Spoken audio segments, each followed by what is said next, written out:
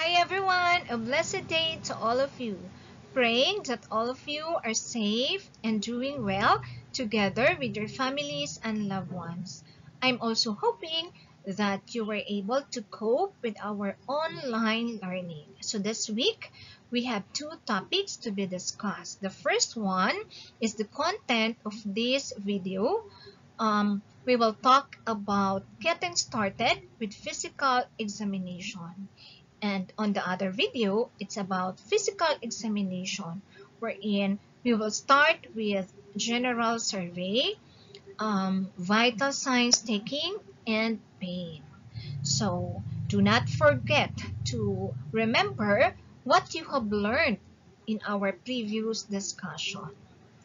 Apply the communication techniques or the therapeutic communication techniques in your nurse-patient interaction. Basically, those are essential, especially when you are doing the physical examination. Okay,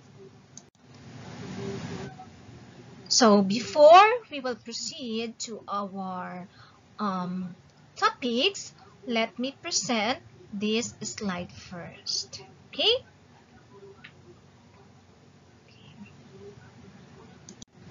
So, to start with your physical examination, as a student, you should understand that before starting physical examination, you already understand the concerns of your patient. You already have the health history of your client. You may feel excited to perform the physical examination. Di ba ang saya nun? Okay? But then, you have to remember that collection of subjective data is vital, or it is very important because it will help you, it will guide you, or it will assist you to have a focused physical examination accordingly. Okay? So, wag masyadong excited.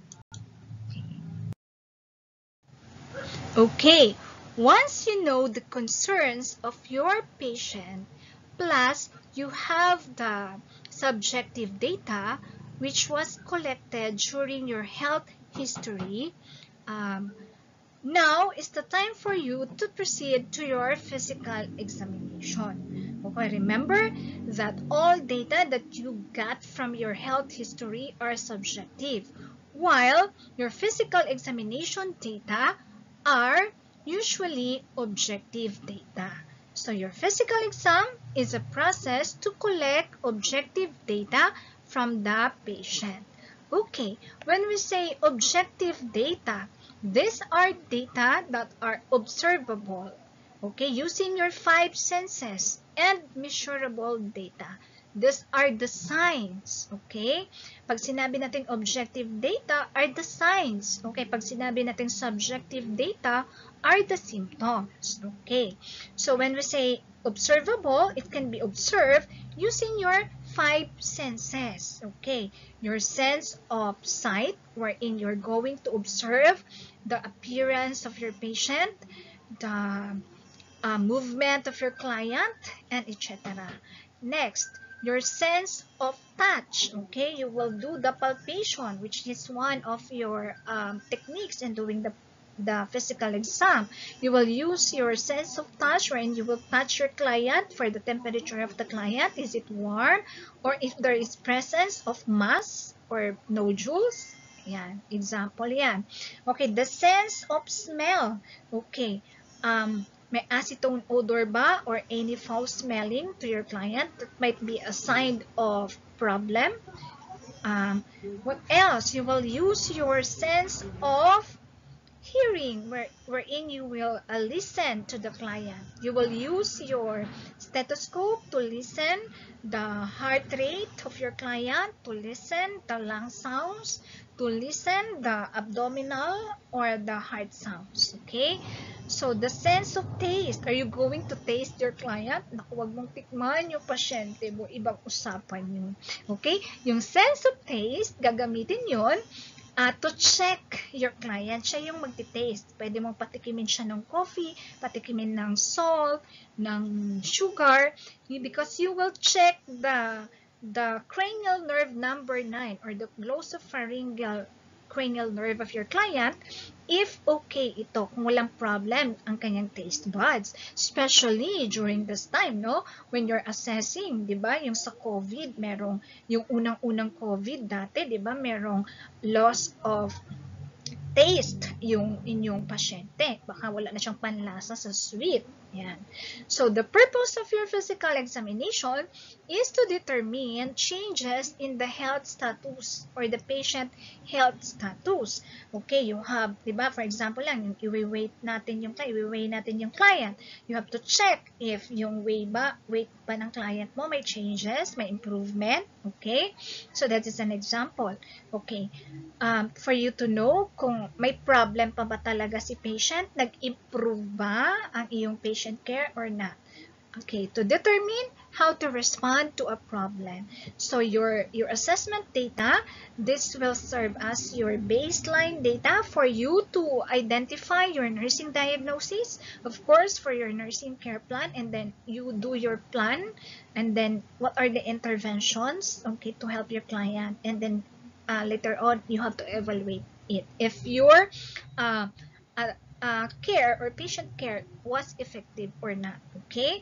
And then, to promote healthy lifestyle and well-being. Of course, again, the data that you obtain during your health history taking and physical examination will serve as your baseline data.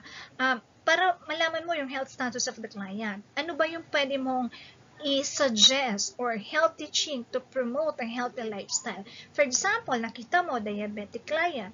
Okay, so ano ba yung healthy lifestyle? Okay, you might want to give health teaching on how to eat nutritious food. Okay, what else? To do exercise. Yeah, those are examples. Okay. By the way, for an accurate example of your objective data, another example of this are the vital signs. For example, yung blood pressure, di ba? Measurable yon. For example, you will say 180 over 100 millimeter per mercury. The temperature, meron ding figure yun, 38.9. So those are examples, no? From your vital signs, those are objectives. It is measurable. The weight of your client, the height of your client. What else? The laboratory findings. Okay, those are objective data. Okay, so to begin with your comprehensive adult physical examination, it is very important to set the stage first by reflecting on your own approach to the patient. You can also recall or remember what you have learned in our previous discussion about therapeutic techniques or therapeutic communication techniques. Okay? You have to be straightforward, meaning you have to be direct to the point. So, wala nang maraming paligoy-ligoy pa. Okay? Have a professional demeanor, meaning you have to be sensitive to the feelings of your patient, to the family members and relatives. You have to show respect, show compassion, and you have to listen to your patient. Okay? So, make your patient feel comfortable, again, by actively listening to the story of your client. Okay? By providing a comfortable environment, of course, not too hot, not too cold, not noisy. Yan. And then the distance between you and the patient. Okay, especially during this pandemic, you have to practice at least 1 meter distance. Okay, you have to spend extra time as needed.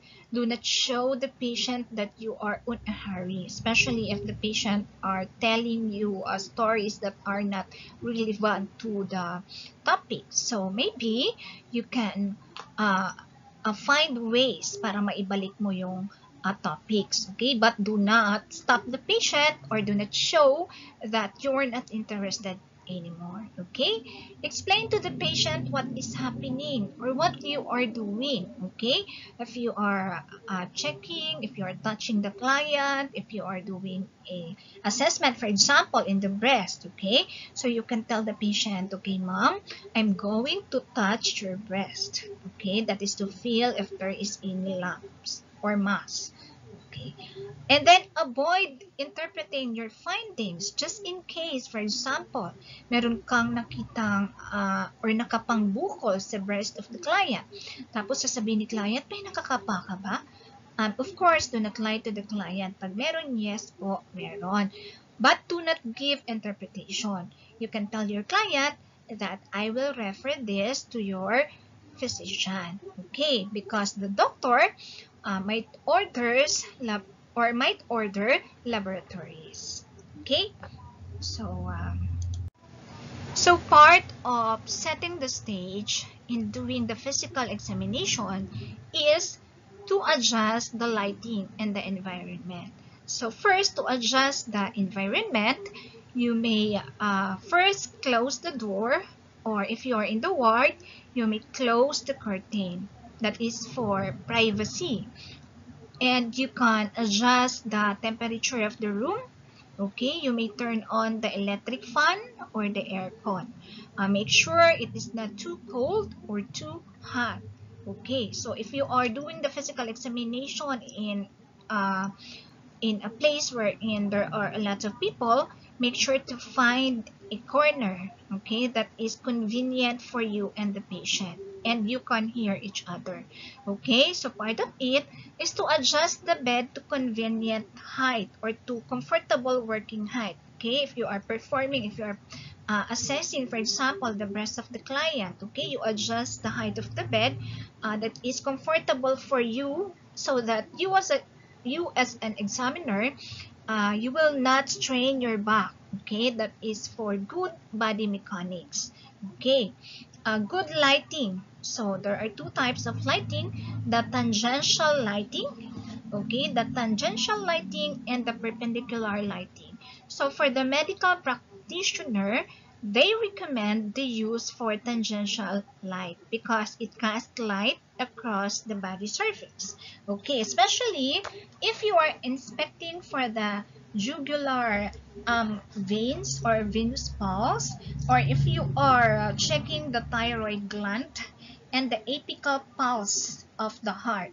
Okay, so tangential light, again, it casts light across the body that shows contours, elevations, and depressions. Okay, whether the person is moving or on a stationary.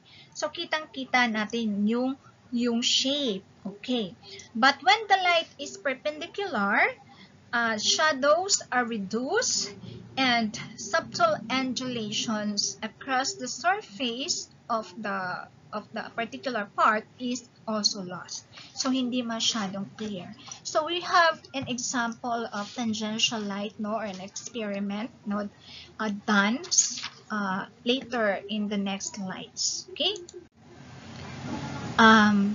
So once you've done setting the stage, make sure also to check your equipment. Okay? Do not start with your physical examination kapag hindi pa complete ang inyong equipment. Okay? Make sure that before going to the client, you all have the equipments that are necessary in doing the physical examination. Okay. Of course, in doing the procedure in doing the physical examination, you have to make sure that you have a room to perform physical examination. Just in case you are in the ward, again, you have to close the curtain to provide privacy to your client. And of course, inside that room, you have the chair, okay, or the bed or stretcher if you need to put your patient on supine or if you want to change the position of your client. Of course, this one is a Mayo table, no, to place, this is for your materials and supplies. And of course, you should have your sink and your faucet for hand washing. You have to remember the 5 moments of hand washing. No, you have to do hand washing before touching your client, before a procedure, after touching a client, after touching a patient and the patient's environment, and after doing the procedure, or after touching the body fluids that are usually exposure risks. Those are the 5 moments of hand hygiene. Okay, before you have to remember that in doing the physical examination. Alright, so as I've mentioned in the previous slides, this is an example, no, kung paano, kung anong itsura using the tangential light and using the perpendicular lights, wherein you can observe the veins, diba? The shadow of the veins using the tangential light. This was actually an experiment that, according to the book of Bates, using the tangential light, the pulse, no, in the wrist is actually visible, okay, using the tangential light compared to the perpendicular light, because again, using tangential light, you can see the elevations, the angulations, nodulations, and etc. Okay. So apart from doing the self-reflection, manipulating the client's environment, and reviewing the chart of your client, make sure to check also the following materials, supplies, and equipment. Okay, make sure to check your tackle bags for hand sanitizer, examination gloves. This could be your clean gloves or your sterile gloves. So it depends to the type of procedure that you will perform, whether it requires a sterile gloves or just a clean gloves. But make sure to place your clean gloves on a plastic container or plastic wrapper. Okay? Prepare also your alcohol wipes. If you don't have, you can have your cotton balls with alcohol and place it in a container, and another container for a dry cotton balls. Prepare paper and pen or computer, or in our case, notebooks or tickler will do. That is for writing down the information or the information you had collected during your interview. Draw sheet or drapes. Okay, the draw sheet is used for you to position your client, and drapes is of course to cover your client, because in doing the physical examination, make sure to show only the part that you are assessing. For example, you're assessing only the right breast, make sure to cover the left breast. Okay, so that's the purpose of your drapes or your draw sheet, is to position your client, to turn your client from side to side. That will help you. Stagiometer, and it should be placed, no, properly installed in the wall of the clinic.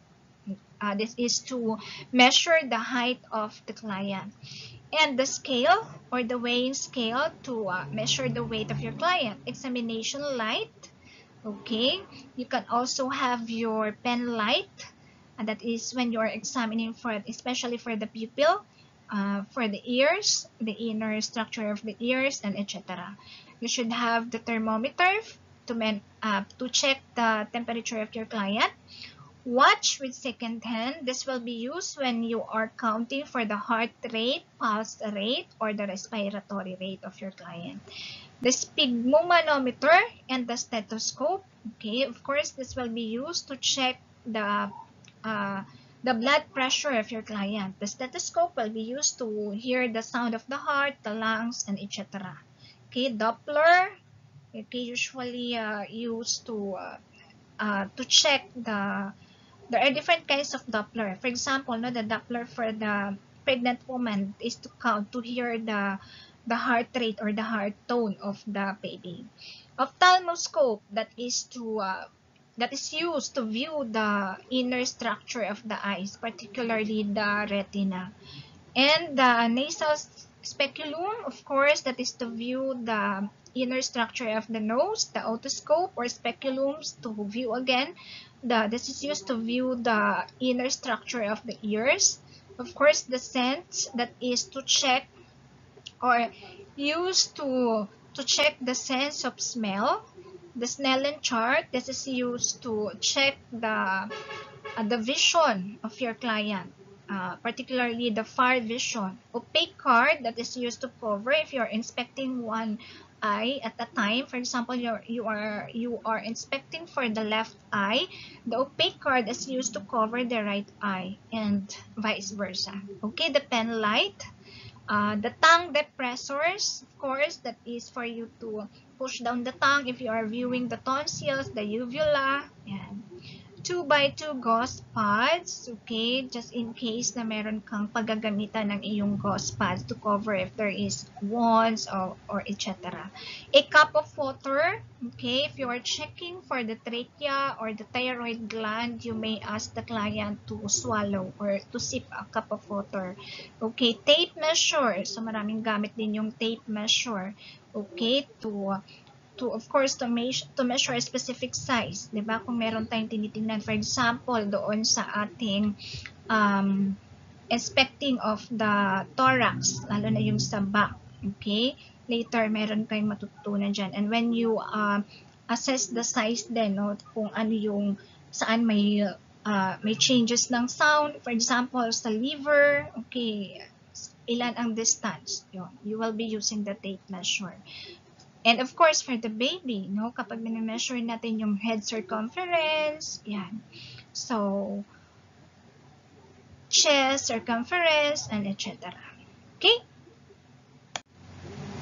Alright, so this is the light, no, the lighting that you will be using, or tangential light para if you're inspecting a particular structure, okay, or body parts. Okay, and this is an example of your pen light. You can choose your favorite color. So ideally, mas maganda if you have the size of the pupil. So when you are doing the physical examination, especially in the pupil, you can say, ano ba yung size? The normal size of the pupil, okay, is the size of your client's pupil is within normal or not? Okay, so at least you have this, it is calibrated. Okay, so the stagiometer and the scale, the weighing scale, of course, the stagiometer that is used to measure the height of your client, and most of the stagiometer should be properly installed in the wall of the clinic or in a particular department where you're doing the physical exam. Okay, and this is an example of your weighing scale, that is to check the weight of your client. Okay, in checking the height of your client, no, although we will be discussing this one in more detail in the next chapter. Okay, but make sure, okay, to remember that when you are assessing the height of the client, you ask the client to remove the shoes. Okay, when you are assessing the weight of the client, of course, dapat yung light clothing lang ang suot ni client, and you should weigh your client same time, no? Halimbawa, in the morning mo siya wini-weigh to check if there is changes every morning before breakfast mo kinukuha yung kanyang weight, so dapat same time para alam mo if there is changes. Same weight of clothing. And of course, remove din ng shoes. Yan. So, another important equipment in doing the physical examination is, of course, your BP apparatus or blood pressure apparatus. This includes your sphygmomanometer and your stethoscope. Of course, we will be using the manual BP apparatus, not the digital apparatus. Okay, so that is to get the accurate blood pressure of the client, of the patient. Okay, so the parts of your BP apparatus will be discussed in your vital signs taking, particularly in blood pressure taking. Okay, so just make sure your stethoscope has a diaphragm and a bell. Okay, so what is the difference between diaphragm? So this is the diaphragm, no, the bigger, okay, or the wider, and the narrower is the bell. Okay, so the diaphragm is used for higher pitch sounds when you are checking for the breath sounds and the normal heart sounds, while the bell is best for detecting lower pitch sounds, particularly for adventitious sounds like heart murmurs and some bowel sounds. So you will be using the bell for that. So that's why we require you to have a stethoscope that has bell and diaphragm. Okay, so you should have your thermometer, digital thermometer. So we don't recommend using mercurial thermometer. Okay, so there are different types of thermometer. There is anal thermometer, rectal thermometer, and axilla. So if you have the budget, you can have the 3 types of thermometer. And this picture is the pulse oximeter. This is used to monitor the oxygen saturation of the body. Okay, so in this case, this is the SpO2 or the oxygen saturation, 98%. So that's below norm. At least, malapit pa rin siya sa normal, although 100% is the appropriate or normal SpO2. And this is the pulse rate, okay, 87. So your pulse oximeter can be used in monitoring for, again, oxygen saturation and pulse rate. Okay, especially for the patient who has lung problem. And this is very important during this period, no, na uso yung COVID, no? For you to know if you really have the difficulty of breathing, if you have a good saturation or oxygen saturation in your body, you can monitor it using this equipment. And of course, you should have your wristwatch with second hand. Of course, dapat may second hand. And again, because you will be counting the heart rate, the pulse rate, and the respiratory rate of your client in 1 full minute. Okay. So, dapat nabibilang or natitingnan mo talaga yan dito sa iyong wristwatch. Okay, this is an example of Doppler. Okay, so that is to check the heart tone, the fetal heart tone, or the FHT. Actually, during this semester, we don't require you to have this one naman, because you will be needing this one in the next semester. But actually, pinapakita lang namin yan. This is not part of your tackle box. Okay?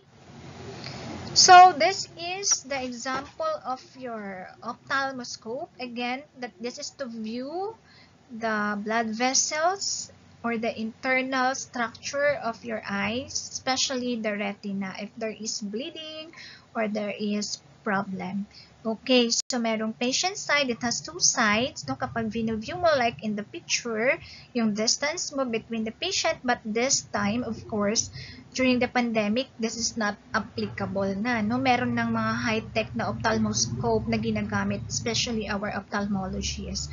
Okay, kasi this one, no, kita mo the distance is very few inches lang away from your client's eye. So it has 2 sides. Okay, side A and side B. Of course, the side A, ito yung the patient's side, no? Meron siyang viewing window, there are parts, meron siyang filter switch, wherein you can adjust, no? Wherein the practitioner can adjust, can zoom in, zoom out, yan. Diopter dial, yan. Rheostat, etc. So, this is the practitioner side, yung hahawakan mo nandito sa eyes mo. Okay, meron din siyang on and off switch. Again, we don't recommend you naman to have this one. So, this is just for you to know how ophthalmoscope looks like. Okay, this is the nasal speculum. Okay, yeah. So nasal speculum, again, that is to open the nasal passages for you to view. Okay, you can use pen light to view the inner structure of the nose, to check the discharge, the color of the discharge, or if there is presence of mass inside, or if there is deformity of the cartilage, and etc. Okay, the otoscope, again, this is to view the the middle, okay, structure. Okay, ito yung outer, middle, and inner structure of the ears. Okay, okay. Diyan sa ear canal. Diyan mo ilalagay yan for the examiner to have a field view of the eardrum. Okay, or the inner structure. Okay. So this is the Snellen chart wherein you have to place it at least 20 feet away from the patient. And then this is the opaque card, okay, wherein you have to cover the eye of the client if you're examining one eye at a time. Okay, so ito yung ipi-place mo. So this is opaque card. Okay, so moving forward to other materials or equipment that you will need in doing the physical examination, particularly for the musculoskeletal system, you will need the goniometer. This is actually a device used to measure a joint's range of motion. And another one is the scoliometer. This is used to measure the spine of your client. If there is a presence of humps, ayan, i-measure using the scoliometer. It looks like a protector. And a reflex hammer, of course, to check the reflexes of your client. For example, the biceps, triceps, yan, yung reflexes doon, and etc. The tuning fork could be 120 and 512 hertz. Okay, this will be used to check the hearing of your client. If there is a problem with the air conduction or with the bone conduction. Yan. Q-tips, paper clips, or other disposable objects will be used for testing the sense of touch. And cotton, this will be used, okay, for the sense of touch as well. Okay, if the patient can feel a sense of light touch. Mini mental status examination tool, from the word examination tool, this is actually in a form of questionnaire. So there are a series of questions that you will ask the client for you to determine the mental status of your client. Okay, if your client is oriented to the time, place, person, and etc. And near vision card for the eyes, of course, for the near vision. Okay, it looks like your Snellen chart, but it is a smaller version, and the patient can hold it at least 14 inches away. Okay, so this is an example of your goniometer. Okay, yan, so ganyan ang itsura niya to measure the joint's range of motion. And this is the scoliometer. Okay, the scoliometer. Again, this is to measure if there is the deviation of the client's spine. No, if there is presence of hump, or to determine the problem of scoliosis. So this is an example of your tuning fork. I believe you already have this in your tactile box. And this is the yung sinasabi natin for the near vision na gagamitin natin. Moving on to our physical examination. Okay, please don't forget, okay, while you are doing the physical exam, to apply standard and MRSA precautions, or your methicillin resistant Staphylococcus aureus. Why? Because we expect that all blood, body fluids, secretions, excretions, non-intact skins like the presence of ulcers, open wound, etc., mucous membranes may contain transmissible infectious agents. Therefore, it should be applied to all patients, and when you perform a physical examination, you should practice the following. Hand hygiene. You have to practice the 5 moments of doing the hand hygiene and use of your personal protective equipment. Ano ba ang mga to? If you need to use your, of course, you need to use your mask. Okay, your face shield or your eyewears, and then your cap. You can use your gown, your gloves. Okay, those are your PPE. Safe injection practices. Of course, do not recap. If you're injecting, never recap. Okay, you have to dispose the sharps in a sharp container. Okay, safe handling of contaminated equipments or surfaces. Respiratory hygiene and cough etiquette. So, dapat, what is the proper way of coughing? You have to cover your, or even you inform your client to cover the mouth when coughing. Okay, or if you're doing the physical exam, of course, you have to wear your mask, diba? You can also instruct your patient to wear mask at the same time. Okay, patient isolation. Okay, alam niyo na yan. Common yan ngayon, tulad na meron tayong COVID-19. So kapag may signs and symptoms, we isolate. No? Kapag meron siyang cough, fever, colds, we have to isolate the patient. No? Ibig sabihin, away from us para hindi mag-spread yung viruses. Okay? And precautions related to various objects. Okay, you have to wash the equipments before and after use, etc.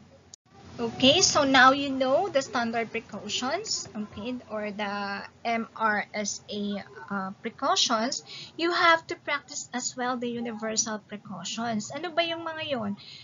Designed to prevent parenteral, okay, mucous membrane and non-contact exposure to healthcare workers to blood-borne pathogens like your HIV or human immunodeficiency virus or the HBV or the hepatitis B virus. Ano po ba ibig sabihin ng parenteral? Okay, this can be transmitted via blood, okay, or contact, blood contact. Paano ba yon? So, maybe through needle prick or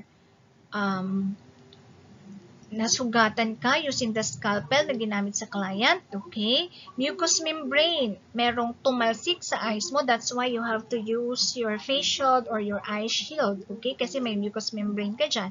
So, may body fluids or bloods from the patient na tumalsik sa eyes mo, may mucous membrane dyan, okay?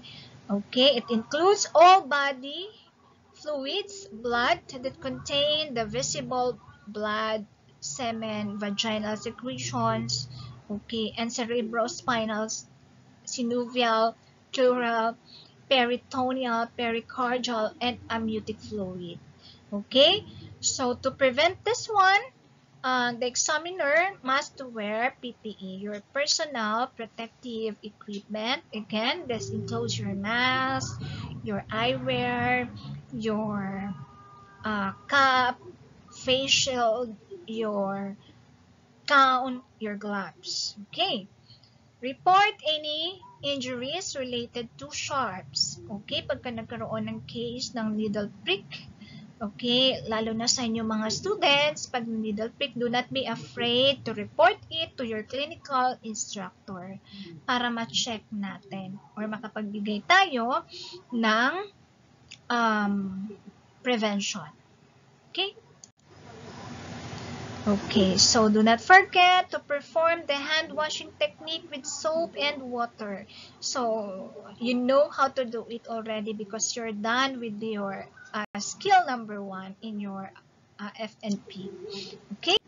So, the Centers for Disease Control recommended the following situations where the hand hygiene must be performed. Again, that is before touching a patient, even if you are wearing a gloves. Okay, that is not an excuse. Kahit na magsusuot ka ng gloves, you should still perform hand hygiene. Before exiting a patient's care, after touching the patient's or the patient's immediate environment. So, after contact with blood, body fluids or excretions, or wound dressing. You have to do hand washing also prior to performing an aseptic task. Okay. If hands will be moving from contaminated body site to a clean body site during your patient care or during your physical examination, okay, nag-touch ka ng dirty and or contaminated. Okay, for example, wound, and then you will be moving to other sites. You have to do hand washing again. And then do hand washing after removal of the glove. Okay. So this is actually included in your 5 moments of hand hygiene. So na-elaborate lang siya. Okay? Use soap and water when hands are visibly soiled. Okay? Or after caring for patients with known or suspected infectious diarrhea. So make sure to use soap and water. Hindi po enough na mag-hand sanitizer lang kayo. The preferred method of hand decontamination is with an alcohol-based hand rub or otherwise. Okay. So make sure that during your physical examination, you have to make your patient comfortable. And again, this is by showing concern for the privacy and modesty of the client. You have to be sensitive. You have to be sensitive, especially if you are checking the sensitive areas of the client. For example, the breast, the genital areas. Of course, you have to cover it, or you have to acknowledge the patient, or you have to talk to the clients. Are you comfortable if I'm going to check this part? Okay. Provide proper draping.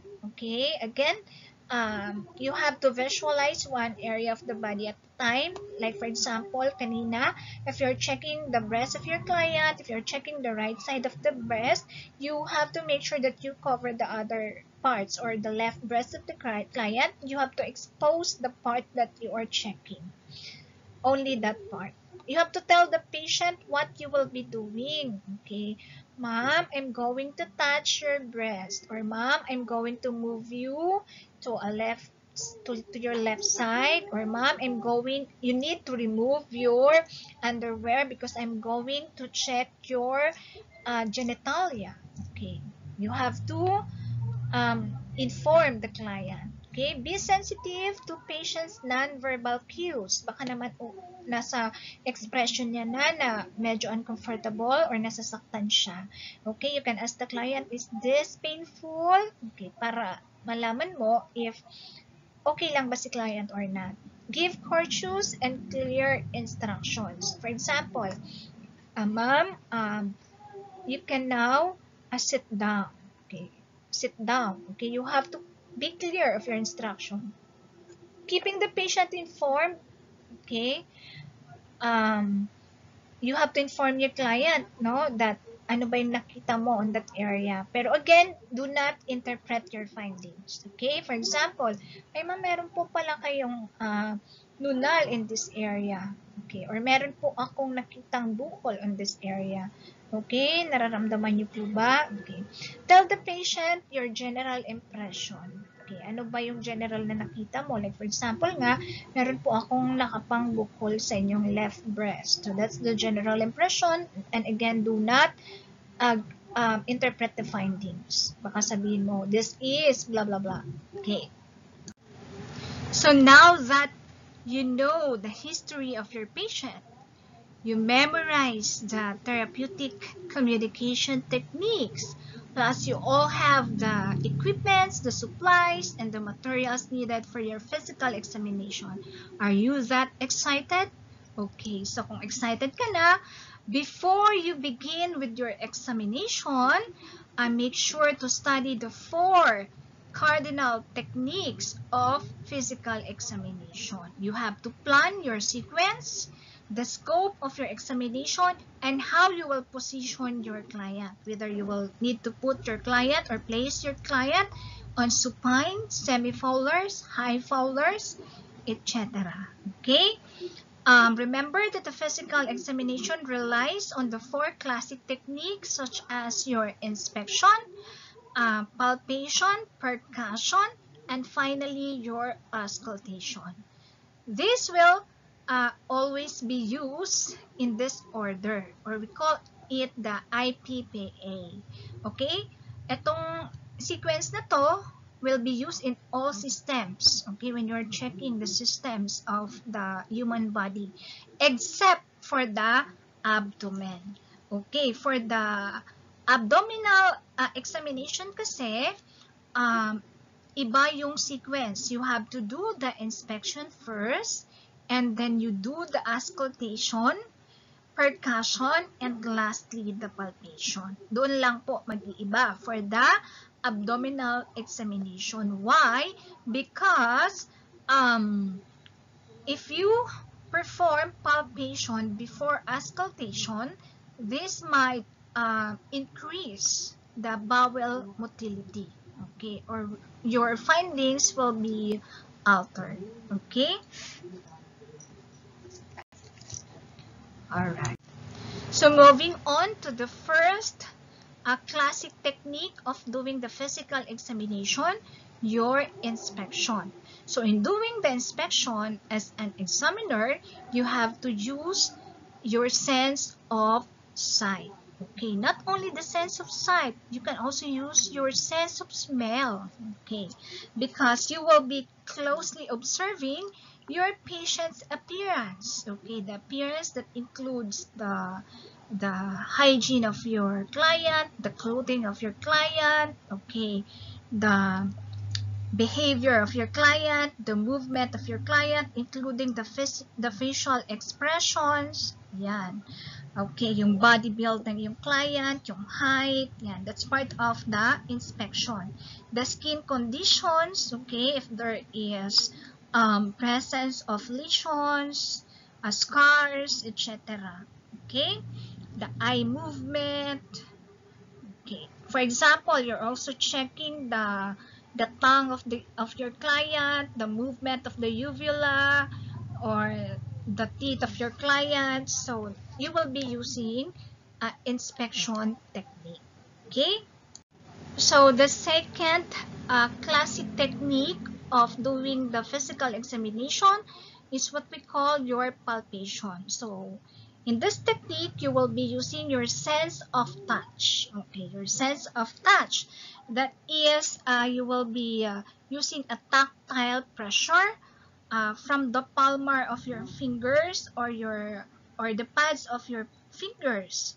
Okay, that is to assess if there is areas of elevations. For example, meron bang bukol or may mass? Is there a depression, particularly in the intercostal spaces of the ribs? Okay, kung may lung problems, so makikita mo kung may depressions or may fracture ang ribs. Okay, that is also to feel if the patient is warm or cold. Okay, you will be using your palpation. Okay, ano pa? If there is presence of tenderness, so ipipress mo, sasabihin mo kay patient, is this painful? Masakit po ba sa area na to? Okay. Also to check for lymph nodes, mass, okay, for pulse, diba? When you're counting for pulse rate, okay, you will be using your palpation. Also to check for the crepitus or the sounds, yung sounds ng inyong mga between the muscles or the crepitus of between the joints. Okay, you can use your palpation technique. Okay. Alright, so another technique, okay, of your physical exam is the percussion. Okay, percussion. You will use your flexor finger, okay, usually the middle finger or the third finger, so to deliver or to strike, no? For example, igaganyan mo yan, ididikit mo dun sa area, tapos yung isa, okay, in middle din, katulad ng nasa picture, and then you tap.